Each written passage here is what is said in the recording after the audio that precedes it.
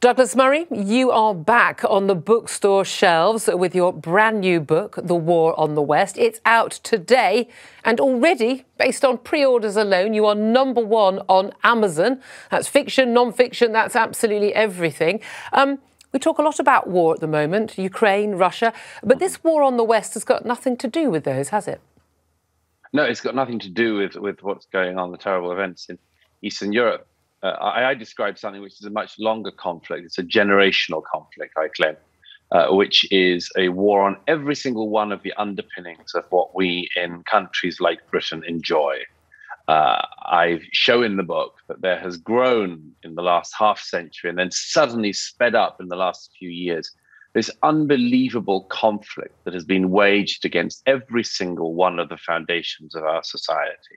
So that today, the only group that it is permissible to say racist things about in society are white people, are the majority populations of countries like Britain, countries like America.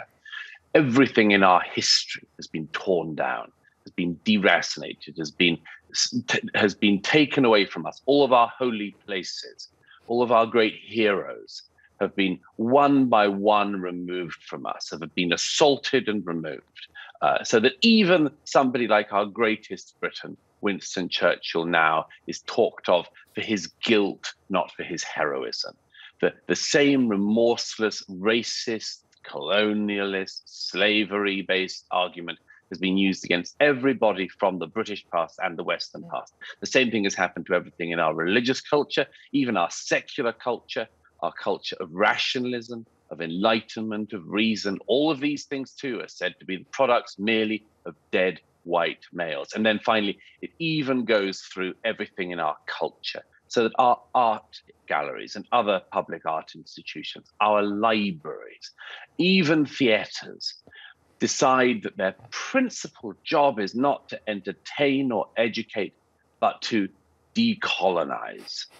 This is a movement against everything in our past and everything in our present. It is an attempt to completely rewrite us as a country. And I've seen it growing in recent years. And I thought it's time not just to call it out and to identify it, but to push back against it. Well, you've done that with your previous hit books, The Madness of Crowds and The Strange Death of Europe, both massive bestsellers as well, as we know this one will continue to be. But everything you've just said, I absolutely recognise. I think everyone viewing and listening right now will recognise. But the thing that perplexes lots of us, and I know you've looked into in the book, is where it's coming from. Who is doing this and why are they doing this? Yes. The first thing is it comes principally, it has to be said, from America. It is an American movement from about the 60s, 70s onwards that decided to look at everything in American history through these lights, to say that slavery wasn't just a part of the story of America, but was the story of America. To say that that racism wasn't just a part of American history, as regrettably, sadly, appallingly, it's been a part of every country's history. But it wasn't enough to say that it was a part of American history.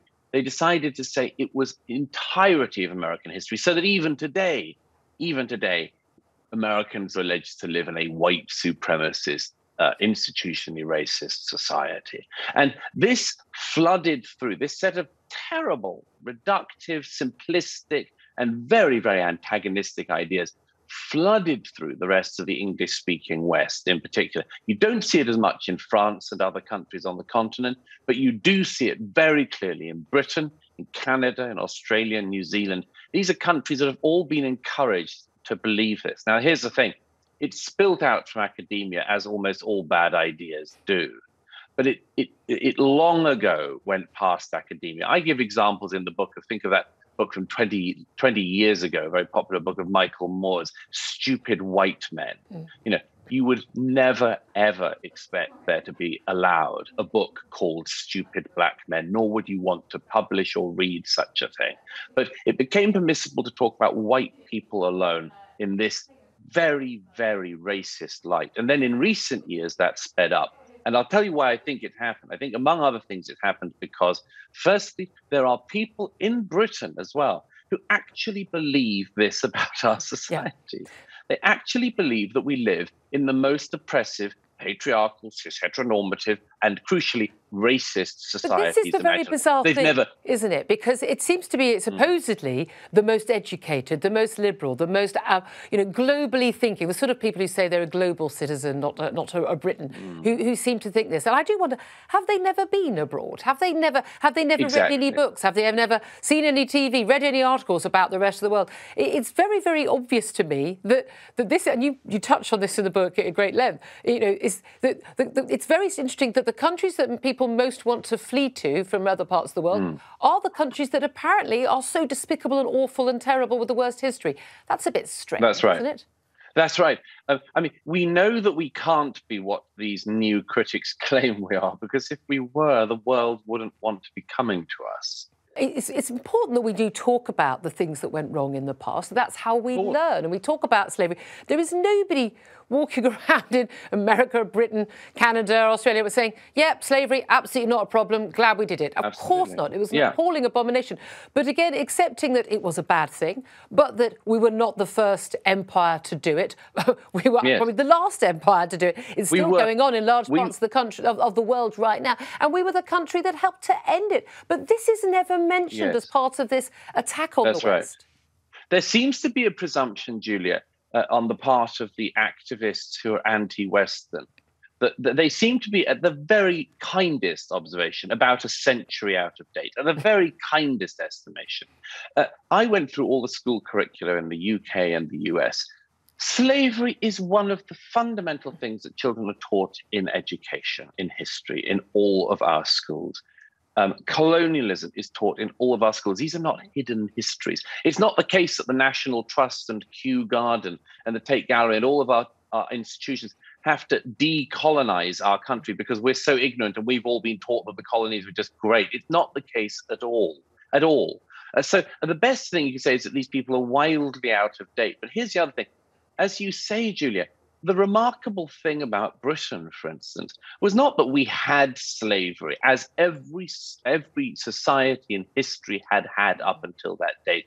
The remarkable thing about Britain is not just that we ended it for ourselves, but spent blood and treasure that meant for the 19th century, our ships patrolled the high seas to make sure that it was made illegal for other countries as well. What's interesting, of course, is this idea that everything that's come out of the West is somehow bad, not just slavery. We uniquely invented slavery, again, completely factually wrong, as you say, but also, the Industrial Revolution, scientific, medical breakthroughs that have been huge. Look at what we've just been dealing with COVID. Which were the countries that came up with those vaccines? Oh, well, it was the West, interestingly. But this urge to only see the bad instead of the good, the bad, the ugly, and seeing everything in the round. And yet they don't make the same judgments of other countries, other regimes, and other parts of the world. Why not?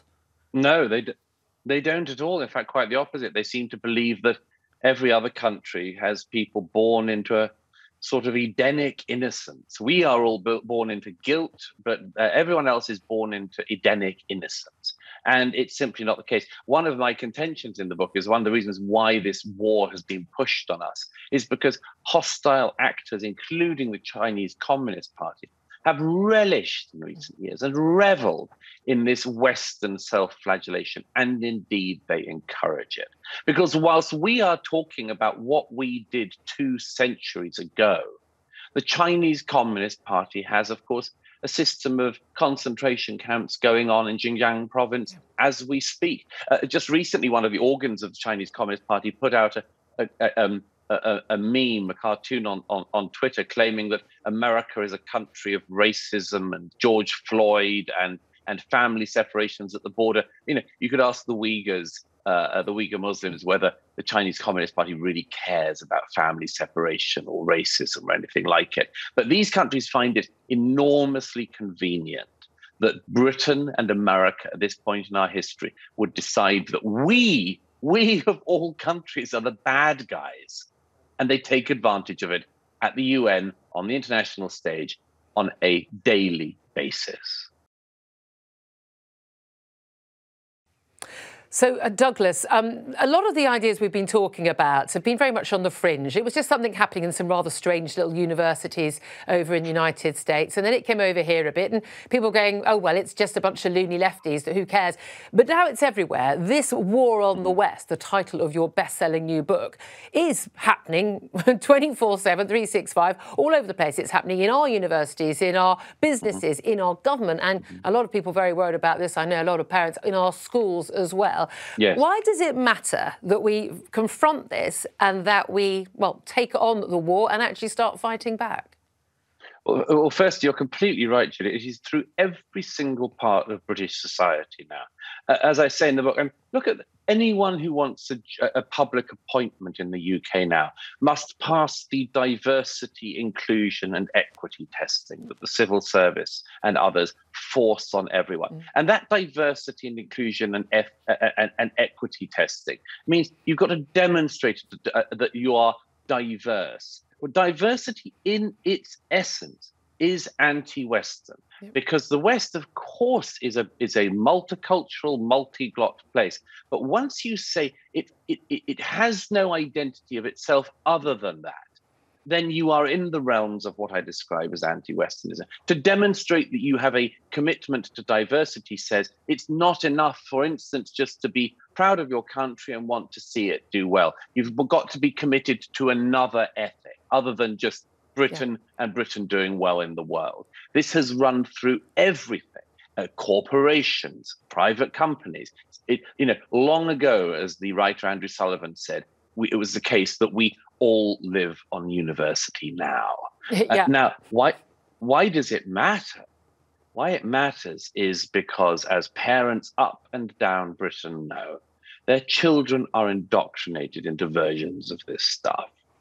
If you look at the polling of what young people actually know, how few of them have heard of almost any foreign despot, how few of them have heard of Chairman Mao or Stalin, you see that we are presenting a version of history that is incredibly narrow lens, in which we are the only bad guys and we don't know anything much about everyone else. Now, here's the thing.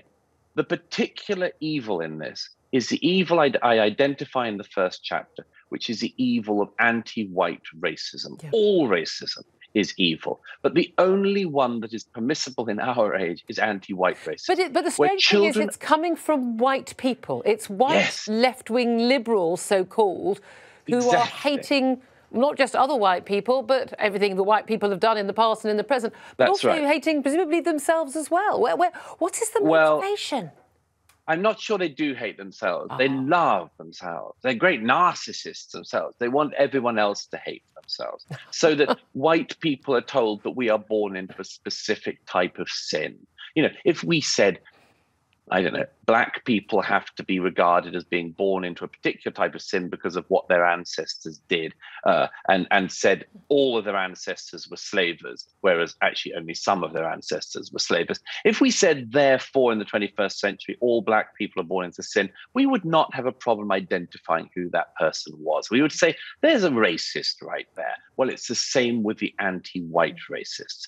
These are racists who hate white people and believe it is possible to tell white people that from the cradle they are guilty of the sins of their forebears. You know, Julia, that the ethic of not leveling the sins of the father on the son is a very important ethic.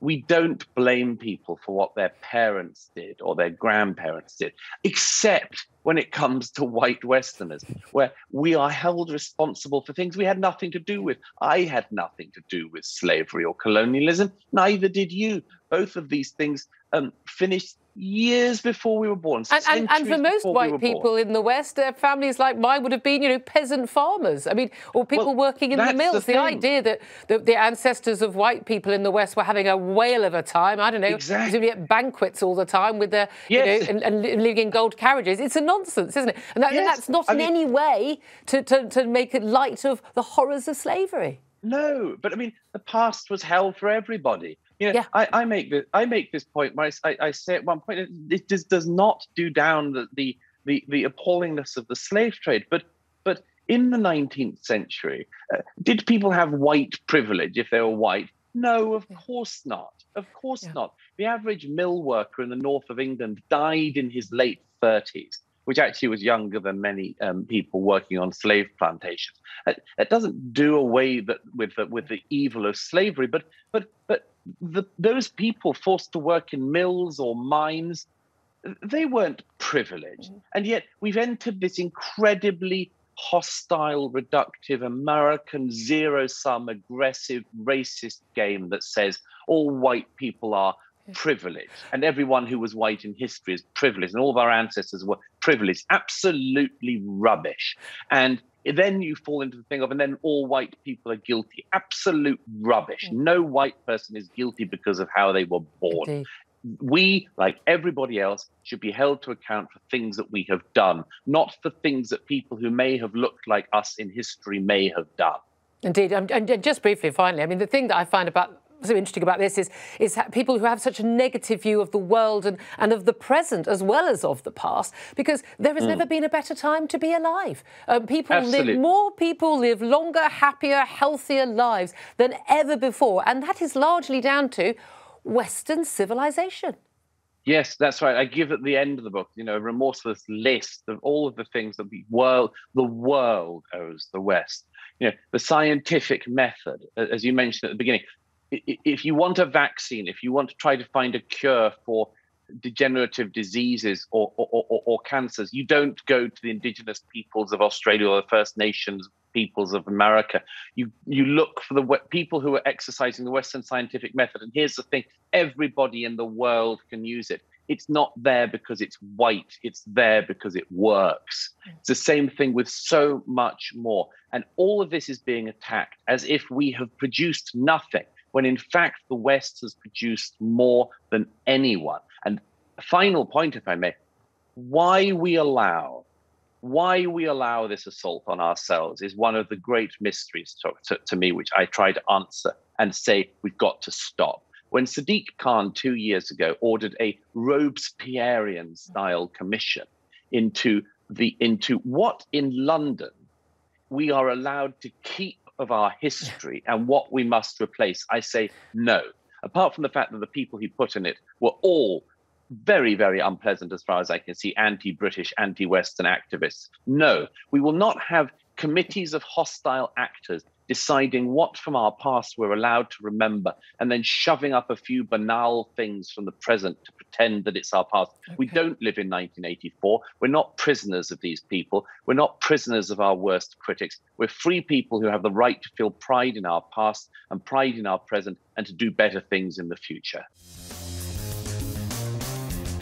Coming at 7 p.m. on Friday, it's time for Plank of the Week. That's right, it's when we decide who has been the biggest plank this week. Has it been a politician? Has it been a member of the royal family? Or possibly two? Has it been a football team? Has it been an entire country? We will bring you the nominations. I will bring you the actual plank, and the prize is right in front of me here. Don't forget, it's talkTV, it's me, Mike Graham, and a gorgeous panel of great guests. It's all here. It's 7 p.m. on Friday. Let's talk about the latest madness. Civil servants have been told to call their Christmas parties festive celebrations in an attempt to avoid offending other faiths. It's an attempt to promote diversity and inclusion. Some officials have been informed they cannot drink alcohol at celebrations if a team member is teetotal. One civil servant told The Telegraph that the fallout of Partygate also played into the restrictions. Look, no booze. We don't want anything coming out about that. But it's not a blanket policy on Christmas parties, but it basically, because not everyone will be of Christian faith or will be of other faiths entirely, that you shouldn't use the word Christmas because that's about Christianity.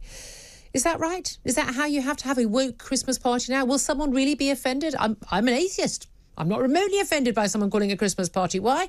Well, we're having a party. Why are we having a party? Because it's Christmas. That's why we're having the party. That's why we call it a Christmas party, right? Well, let's talk about this with Andrew MacDonald. He's a political commentator. Good morning to you, Andrew. Good morning. If you go to a party in December, there's tinsel trees, maybe everyone's having to have a choice, the turkey meal, mince pies at the end. It's a Christmas party. It should be called that, shouldn't it? Well, yes and no. It's not specifically related to Christmas. There's no particular hymns. They're not holding a massive sense. They're not reading from the Bible about, what Jesus did. There's no specific relation to Christmas. It's just a festive It's a festive celebration. What is the festival we are marking? Originally it was a pagan festival that the Christians kind of jumped on the bandwagon of, but you know. Yes. Every single religion has some sort of midwinter sort of celebration, basically to get people through the darkest days of winter.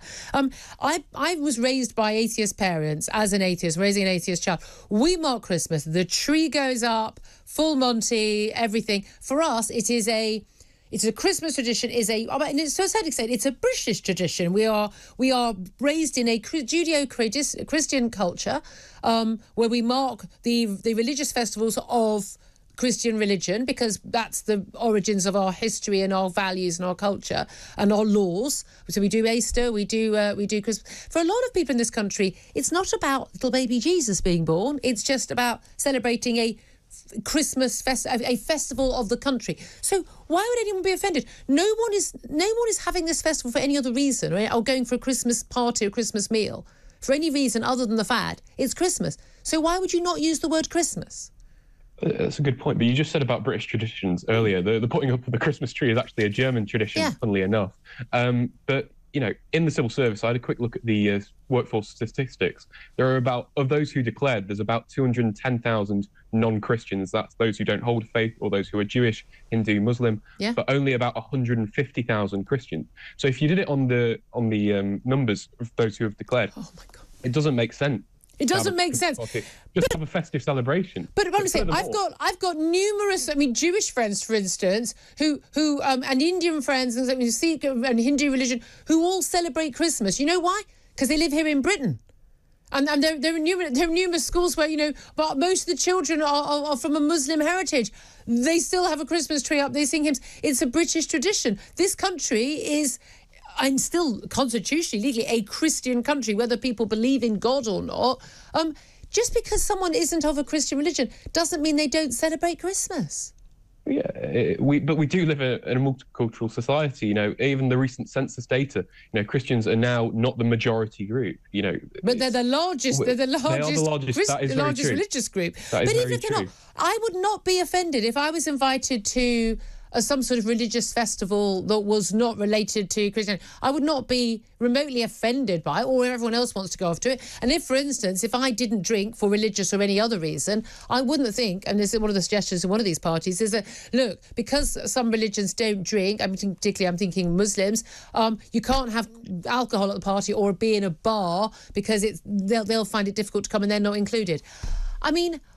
That's like saying, OK, we can't have turkey and pigs in blankets because there's a vegetarian at the table. That is a bit extreme. I'll be fair to you. Well, why do you draw the line there? It isn't a government-wide. This isn't a government-wide policy. This isn't a no, but it's some stupid diversity officer. It's individual managers that have interpreted this from the faith and equality work pack that they've got. It's just individual managers being a bit silly. Yeah, but this is the stuff from diversity and inclusion, all those people. They force this stuff on people, and then people get the knickers in a twist and can't decide what to do. But at the end of the day, you're only having a party and you're only going out for a meal at the end of the year because it's Christmas. That's what we mark in this country. This is a country that has a Christian heritage. I've got no issue with that, even as an atheist. Why should anyone have an issue with it? And if they do have such an issue with it, maybe this isn't the country for them. I wouldn't say that, but well, I did. There are other major religious events that go on around this time. And I'm not remotely bothered. Yeah, I'm not. My friends who celebrate Hanukkah or Eid or anything, I'm not remote. Have a great time. But yeah, exactly. So why should they not have a same attitude towards Christmas? Okay, so if I went to someone's Eid, I'm mocking Eid, should I say, well, I drink, so I want to be included, so everyone else has to have alcohol? No, exactly.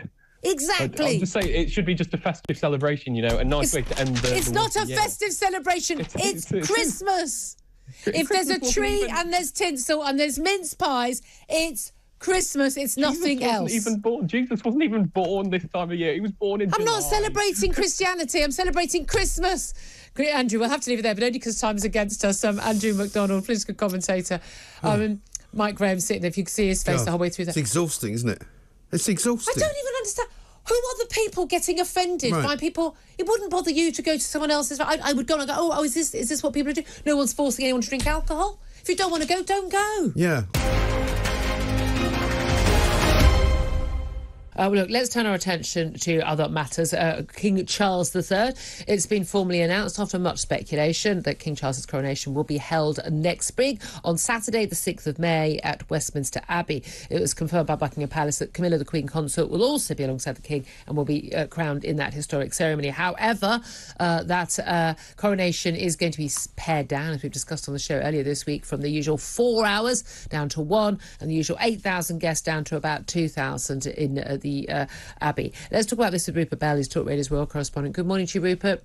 Good morning, Julia. Well, I mean, you don't want to be paid by the hour to cover the ceremony now, do you? That's definitely not the case. There's no doubt at all this is the right decision to pare it down a bit. We're going to be coming out of probably the worst winter for about 20 years financially for people. Having a load of people, with gold crowns and gold coaches and all of the ceremonial stuff, that, frankly, is not going to go down very well with an awful lot of people in this country next May, is it? So King Charles making the right decision there to pare it down a bit? Yes, I think it might be a 2-hour service, so I might get paid for 2 hours' work, Julia. So rather than just the 1 hour. But yes, I think that is the plan. And obviously, it's a date on a Saturday as well. So they've also got the issue of what do they do about there's a bank holiday the previous week? How do they manage that? The whole and clearly. There's been some political discussions as to when the wedding, the coronation should take place. And that is obviously got to be worked out properly. So will they move that May Day bank holiday forward to the Friday to make it a long weekend? There will be all sorts of discussions, I'm sure, taking place in the meantime. My colleague here in the studio, Sam Armstrong, has pointed out, why can't these decisions be made in advance? I mean, obviously you can't make these decisions in advance before the Queen's sad death, but why is there the debate in the country first before these things happen? I'd like to say, as someone whose birthday is on May the 2nd, I've got a 4 in 7 chance of getting a bank holiday, Friday, Saturday, Sunday, Monday, a long weekend for my birthday. I do not want that bank holiday moved. Don't see why it should be moved. There'll be a lot of people, though, who've made holiday plans. Often this can be around a time when people, you can take a week off, but then you take 4 days holiday. This is going to affect people. And also, again, we've got our economy. We've just got the latest figures. We're 0.3% fall in GDP. Bank holidays can actually cost the economy. I know a lot of people might go and spend money as well, but they can do that the weekend before. Why is it even necessary? Well, I suppose it's the way they say, just in a way like the Platinum Jubilee, so that people can celebrate what the Platinum Jubilee... But they can do that on the Saturday. Well, that's why they're probably going to... why they're holding the coronation on the Saturday. It's whether they make it a whole weekend. It's by no means cast in stone what they're going to do, but they have established May the 6th. That is the main focus of attention. It's what goes on around it, and that is where the paring down element comes into it. So and it will still have all the pomp and ceremony. There'll be anointing of the oil of the monarch and all that, and all the jewels will be moved from the Tower of London, so they'll be on display and used throughout the ceremony. So it will still feel like a coronation, but it won't look like the 1953 version, which was very definitely over the top, scaffolding all over Westminster Abbey with 8,000 people crammed into it, back to 2,000. So it actually tries to fit into what obviously will be a long winter. And as we emerge out of that, and certainly the political situation certainly the natives in this country might be restless by then. Indeed. So, well, look, it'll still look pretty sumptuous, let's be honest. And anyway, if you're going to have a monarchy, what's the point of doing it unless you are going to have all that pageantry? And we were talking, you and I spoke many times about the spellbinding pageantry we saw with the Queen's funeral, and that, broadcast around the world. And, a lot of the arguments people give for monarchy is this message around the world, the soft power and the tourism appeal. Well, certainly has that. Can I also ask you about the younger royals once again? Our good friend Meghan Markle back in the news. She's got a new one of her, I still don't know how to pronounce it, archetypes. Kids, it's named after the kid, Archie. Archetypes podcast that she's done with apparently some celebrity actresses who I've never heard of. I mean, I've got no idea who these people are. But anyway, it's all about Meghan anyway. I'm sorry to do this to people. If you want to just go nip to the loo or put the kettle on or just do something very loud so you don't have to hear this for 30 seconds, I completely understand. But do come back in 30 seconds' time. Let's have a little listen to Meghan Markle discussing how terrible her life is once again on her podcast. Raise your hand if you've ever been called crazy or hysterical? Or what about nuts, insane, out of your mind, completely irrational? Okay, you get the point. Now, if we were all in the same room and could see each other, I think it would be pretty easy to see just how many of us have our hands up. By the way, me too. And it's no wonder when you consider just how prevalent these labels are in our culture. It's just even hearing her voice, Rupert. What can I say? She's whinging and moaning again, and basically she's talking about how there are these stereotypes, and I do accept that. But she's sort of talking about how she's been called these things, and isn't it terrible? I mean, hasn't she been called some of these things because of actually what she said and what she's done, rather than just because she's a woman? Another eye-rolling moment from me there, Julia. I have to say, it's this Californian culture of everything has to be analysed. You've got to go and see a therapist. That is, and why can't people sometimes take a look at themselves when they haven't really got a problem? And I'm not sure Meghan has got huge problems, because she's living in $1 million house and she's extremely comfortable. But it's the woe is me feeling that she always wants to create. And she doesn't sound happy. No, but also she's got this idea about these stereotypes about women, and then you think, sorry, says the woman who was a two-bit actress who married a prince, and then gave up her job, and then, I mean, come on, lady. I mean, give me a break here. She's also complaining at some point about the TV series How I Met Your Mother, which I think was brilliantly fun. One of the characters talks about this crazy hot matrix. So basically, if a woman is this crazy, then she has to be this hot. That matrix, that's a well-known, online meme. It's really funny, and my husband can attest, really, really accurate as well. And when he showed it to me the first time, my first question was, oh, where am I on it? I was quite proud, actually, apparently, where I'd moved from one when he first met me, a place on the Matrix, to another place. I mean, take a joke, lady. Well, and this is it. It says everything has to be taken seriously. There's no time for joy and laughter, it would seem, because in her life, it seems you have to be analysing every second of the day and make sure you are aware of your feelings 100% of the time. Can I just say, Rupert, I've just thought of a great sitcom, and it's you at home with Meghan Markle. I would so watch that. It might be short and taken off the air fairly quickly, because I'm... Who by? That's the question. Well, Rupert, always good to talk to you. Talk Radio's a royal correspondent. Join me, Ian Collins, every day on talkTV. There is nothing we hate more than hypocrisy. Discussing the big issues. Why was it so hard to establish the deputy leader was at a meeting with her colleagues? The callers. Alan in Grimsby, Tracy in Burton-on-Trent. Dave, thank you very much. Picking apart the big stuff. This simply does not wash. Look who's back under the spotlight.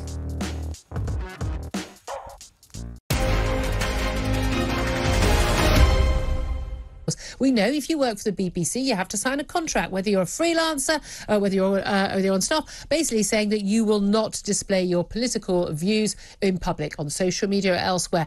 You have to be studiously neutral, particularly if you're involved in news gathering or political reporting. Some people, though, seem to get a much longer reign than others when it comes to their views. But in particular, let's face it, Gary Lineker, of course, presents Match of the Day, who tweets pretty much incessantly, really very openly, blatant, biased views against largely Tory government, Brexit, you name it, the usual stuff. Well, yesterday, his tweets came under the spotlight when the Director General of the BBC, Tim Davie, appeared before the Digital Culture, Media and Sports Select Committee of MPs after they returned from their summer holiday break. And he described Gary Lineker's approach to impartiality as, in his words, a work in progress. But he did give the Match of the Day presenter his full backing. Well, let's talk about this with John Mayer. He's a former BBC producer and joins us right now. He's also, by the way, author of Boris Johnson, Media Creation, Comic Casualty. Good morning to you. Hello, Julia. Great to talk to you. I think we can guess from your book title you're probably where your political views might lie. We certainly have. I'm a purely objective journalist. Fully objective journalist. Okay. I treat Boris as a comic because that's what he is. No one Gary Lineker. Can Talk Radio and Talk Sport actually give the BBC any lessons in opinion? I mean, this is what you are. Talk Yes, Sport. that's our job. I'm literally employed to give my opinion. That is my job. If you present on the BBC, your job is, quite specifically including, not giving your opinion on controversial issues. Gary gives his opinion on sport every Saturday night and on. I mean, I think he's an intelligent footballer. What's wrong with that? The talkSPORT doesn't have a lot of intelligent footballers on it. Excuse, John, can we have a conversation without you basically being rude about my fantastically brilliant colleagues, by the way, at talkSPORT, our sister station? I'm not being rude about anyone at the BBC and their intelligence. I think this is one of the issues. Why is it in any debate about opinion people have to question people's intelligence? It's really quite bizarre.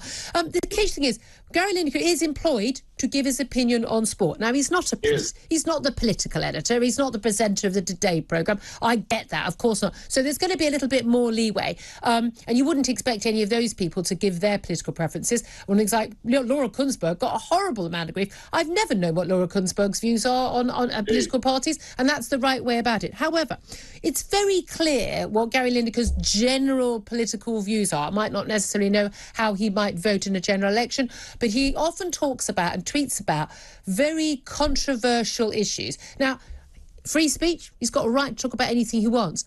But when you work for the BBC, whether you're freelance or not, whether you work in the political or news gathering department, you are required to maintain impartiality, are you not? Oh, he's a freelance, you know. He's so what? You still sign a contract? He's a great presenter. I mean, I think he sometimes goes over the top. They always do. Once you get a platform, we have opinion. But you know, he's a brilliant presenter, worth every penny of whatever it is, 1.6 million. I think he's a fantastic football presenter, but he doesn't just talk about football, does he? He tweets about other issues. So let's not talk about the football side of things. I think a lot of people think he's paid too much. He's a former captain of the England team. If that's what his worth is on the market, that's what his worth is.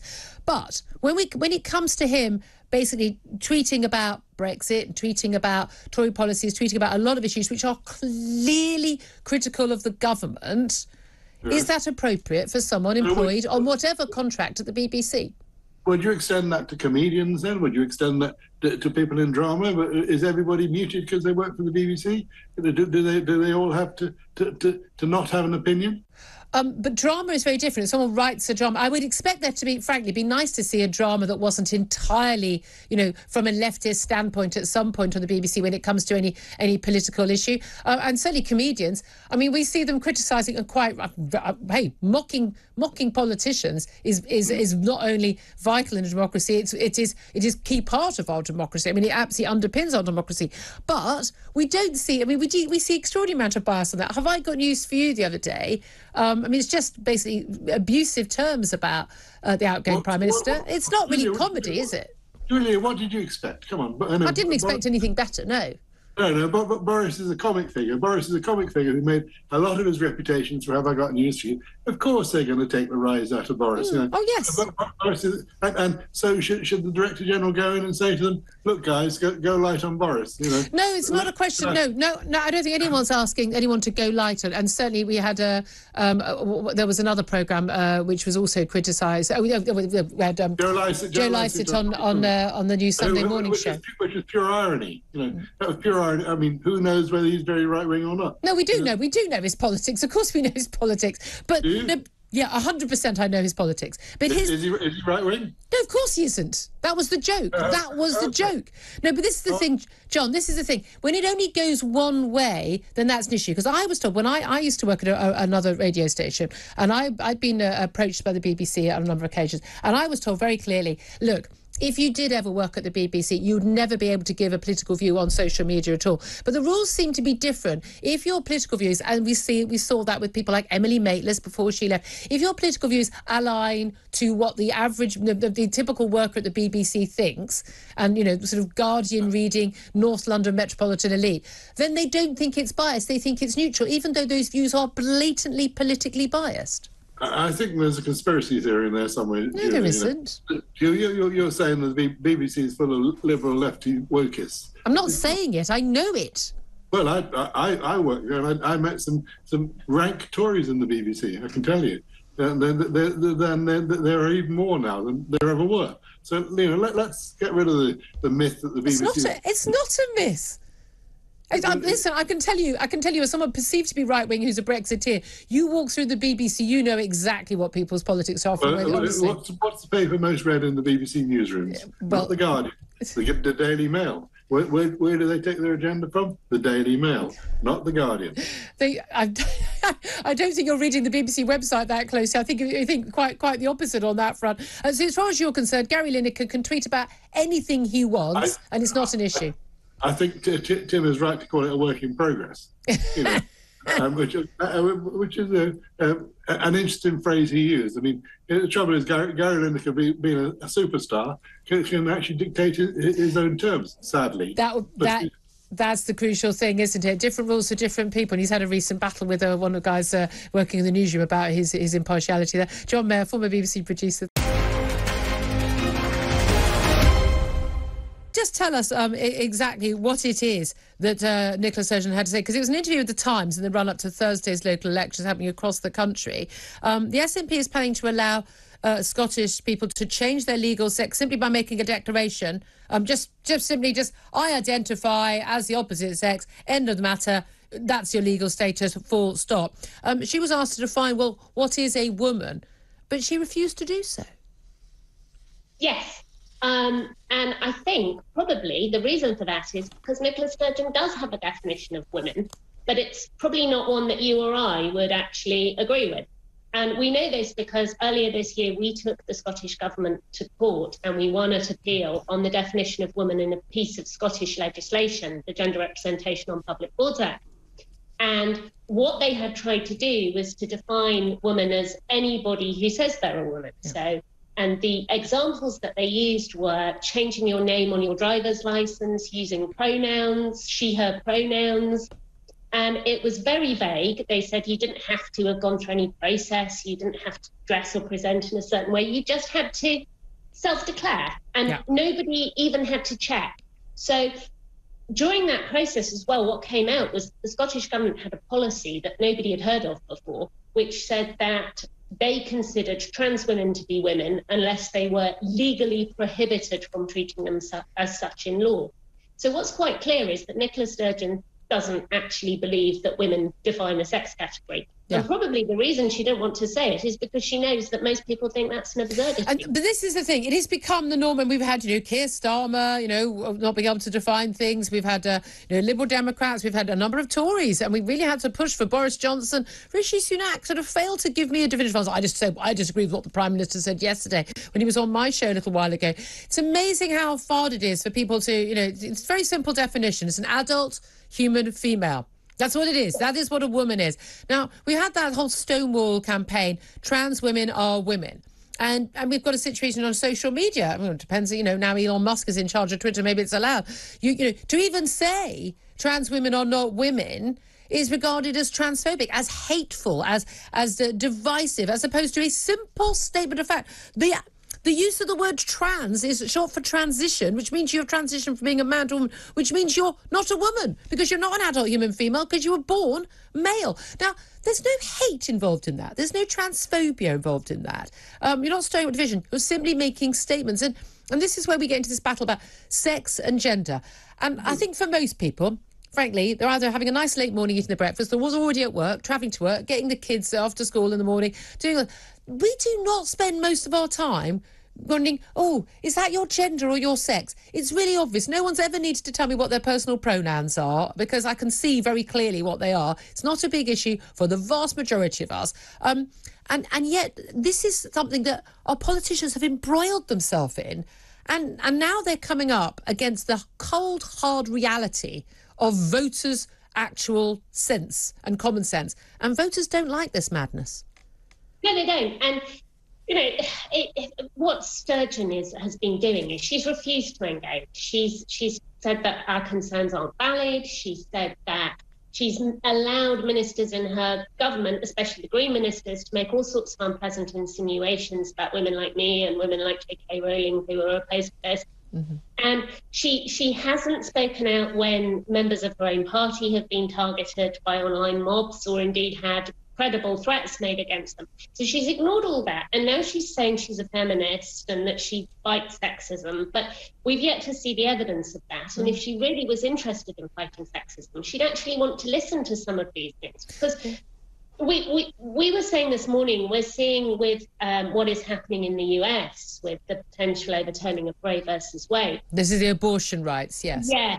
And women on the left who have been completely taken over by trans ideology are talking about rights for birthing bodies, which is an absurd and horrific and dehumanizing way to talk about women. Yeah. And it actually doesn't help, because if we think of women as just receptacles for babies, then it's actually easier to take those rights away. Yeah, and this is the thing. It's the people who complain the most about, oh, it's terrible sexism, we need women-only shortlists, we need, more women in Parliament, we've had this big Westminster sleaze row. And then you say, okay, well, to find a woman, well, a woman is anyone who says they're a woman. Oh, well, in that case, we can just have loads more men in Parliament who say they're women. I mean, all these people like Donald Trump, horrible sexist pig. I wish, before he left office, Donald Trump, instead of inciting riots, had actually said, I identify as a woman. And then he would have been, according to the Democrats, many of them, he would have been the first female president. Because if you say you're a woman, you are a woman. You know that's nonsense. I know that's nonsense. I think secretly deep down, people like Nicola Sturgeon and Keir Starmer and others who spout this nonsense claptrap, I think they know it's nonsense. I think they have exactly the same common sense, biologically fact-based views as everyone else in their private lives. And yet, who do they think they're appealing to when they make these public statements? That's the bit I don't get, because I don't think that a few thousand people on Twitter get to decide elections. No, it's a very interesting one. I do worry about Sturgeon. I think probably you're right that Keir Starmer is well aware.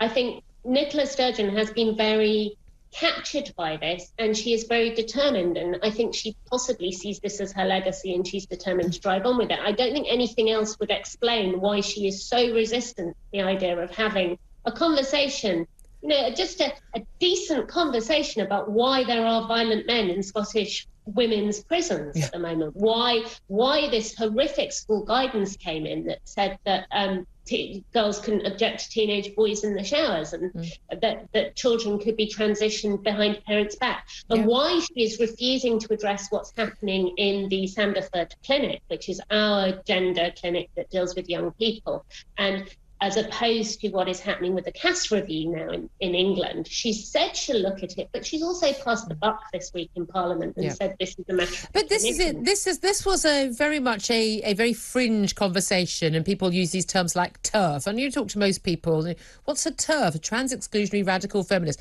gender-critical theory, all this stuff. It's pie in the sky and nonsense. Doesn't mean anything. But when you say to people, do you think that a man on a Thursday afternoon can say he's a woman and that makes him a woman? People look at you and laugh. They splutter into their pints and their cups of tea and say you're insane. And those are not people who would in any way be abusive or disrespectful or unkind to someone who is genuinely living as a trans person. And I don't know anyone who feels that who is among the people who are questioning this. But we have this across the board. It's not just this sort of esoteric, sort of theoretical, philosophical argument. It's happening in reality. You talked about, male prisoners being put into female prisons. We've had women who've been raped and sexually assaulted behind bars, where they are incredibly vulnerable. Most women, bearing in mind, behind bars, not for any violent assaults or anything. Vast majority of the men who identify as women behind bars in our prison system are men who've been convicted of sexual assault and rape, for goodness sake. What does that tell you?